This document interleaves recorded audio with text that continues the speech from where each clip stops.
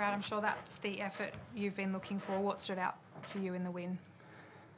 I thought we were pretty courageous.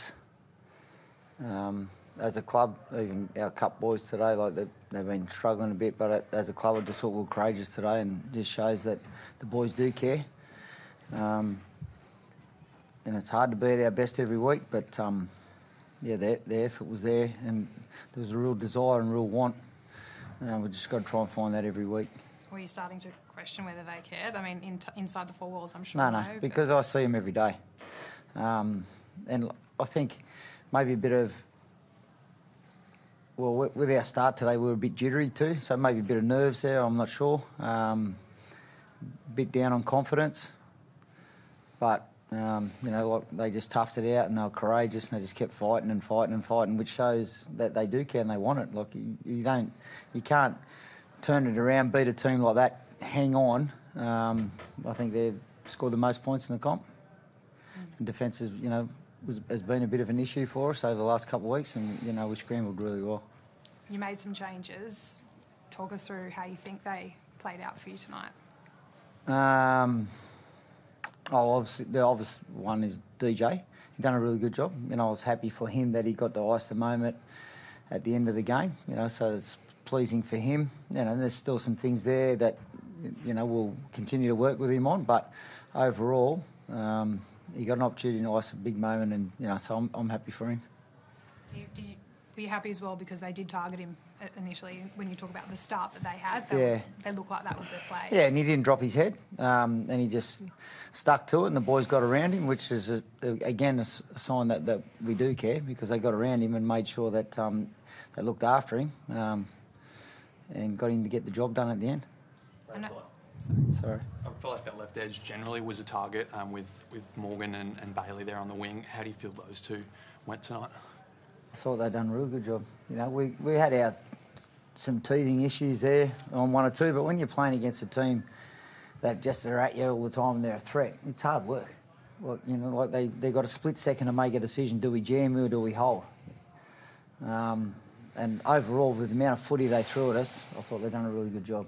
Do you feel like that combo can sort of do the job going forward? Oh, look, I'll need to go back and watch it, but, you know, they've done the job for me tonight. Why can't they? And what about Dylan Brown? Felt like he was the most comfortable he's been managing the game these last 3 weeks. Yeah, but I thought he's done a really good job the first 2 weeks. He's kicked really well. He can't manage other people making errors or missing tackles. He's done a great job for us, actually. So, and again, tonight, yeah, he was nice and comfortable there. DJ just offers that bit more experience for us.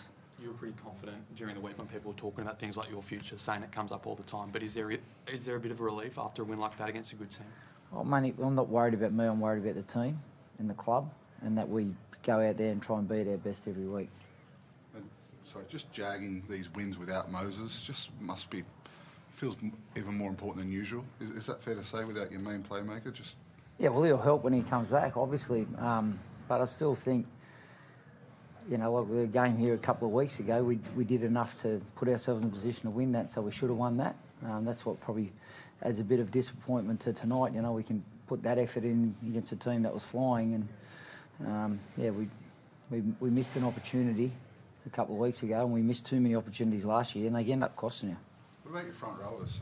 Junior coming on, they seem to, after the Cowboys looked better in the first 10 minutes, Junior and Regan took control of the middle of the field. Yeah, they just work, you know, non-stop for us, and we had to use all their interchange up at the back end of the game, and I need to get some fresh middles out there because they were just coming at us fast and hard, and they, you know, like Rich just keeps getting the job done for us. Junior comes on, and, you know, I told him about on 5 occasions I was going to get him off, and I said, just get him another message, he has to stay there for me, and they just keep doing it.